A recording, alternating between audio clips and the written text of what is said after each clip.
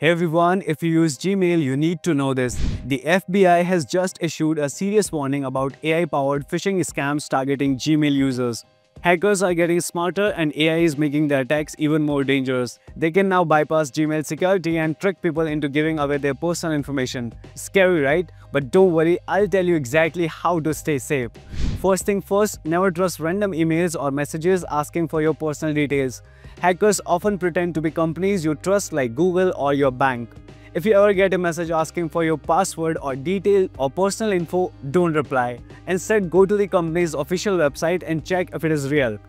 Always double check the sender's email. Scammers make small changes like replacing letters with numbers so the email looks legit at first glance. Take a second to look carefully before clicking anything.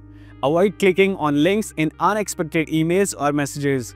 Most phishing scams rely on fake links to steal your data. Do not open email attachments from unknown senders. Hackers love to hide malware inside files.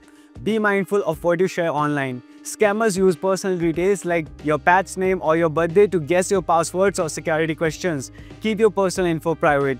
And finally, let's talk about some Gmail security tips to keep your account safe.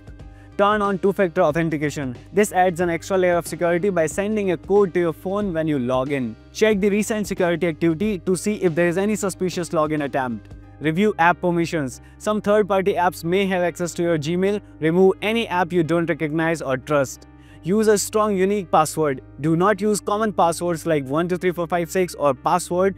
Instead, use a mix of letters, numbers, and symbols. That's it. If you follow these steps, you'll be much safer from phishing scams. Share this video to help others stay safe and don't forget to subscribe for more updates. Stay safe online and I'll see you in the next one.